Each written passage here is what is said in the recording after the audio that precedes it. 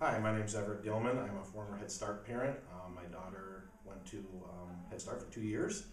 She's currently in first grade, and this is my last day as a member of Policy Council and everything. Actually, last month was. What Head Start did for me, well, actually for my daughter, is she's in first grade now, and she's reading at third grade level, and she's doing fourth grade math.